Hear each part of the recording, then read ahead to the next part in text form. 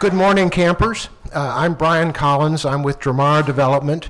We did this building about 3 blocks east of Troost in 2005. It was the former Robinson Hospital.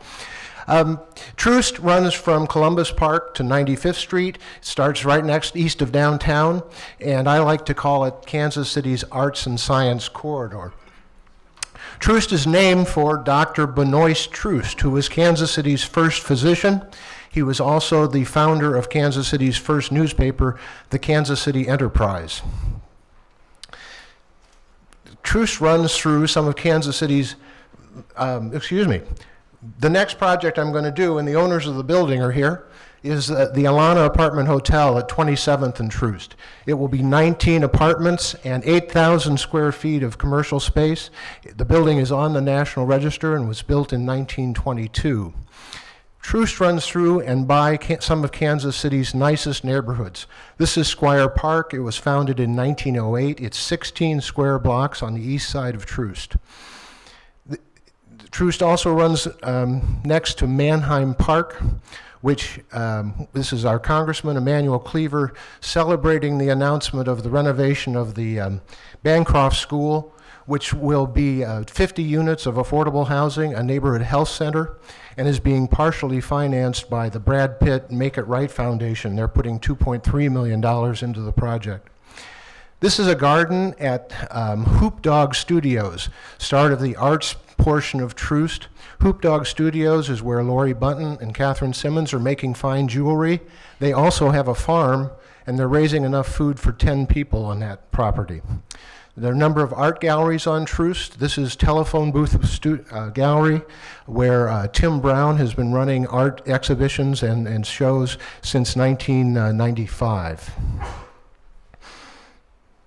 The the Belger Warehouse Complex is a few blocks east of Troost, and it is now the home for the Lawrence Lithography Studios and the Red Star Ceramic Center, where they have studio space and provide materials for local ceramic artists. The City Ice Building is on the west side of Troost in the Hospital Hill area. There are 10 studios there for artists and for their studios and showrooms. I was lucky enough to buy a wonderful silk scarf from Jocelyn Himes there for my wife for Christmas. This is Emerald City. Emerald City is, they call themselves tactical urbanists. Their efforts are to recruit companies, green, organic, sustainable companies and artists to the Troost area. Companies growing along Troost. This is Alpha Electric. Alpha Electric is owned by Gabriel Okafor. They are electrical contractors and engineers. Gabriel is an American citizen from Africa. This is AnLab Environmental. Bobby Henderson founded this company in 1992. He's an African-American entrepreneur who's been on Troost forever.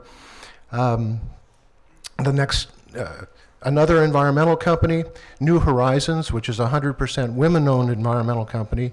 They're renovating the former Bogdan Candy building in the Hospital Hill area of Troost.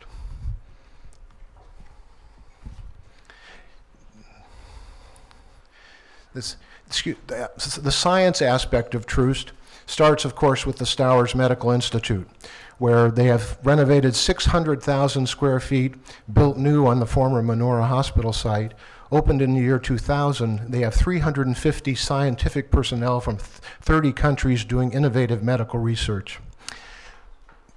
De La Salle Charter High School, sponsored by UMKC. They have 170 students on Troost.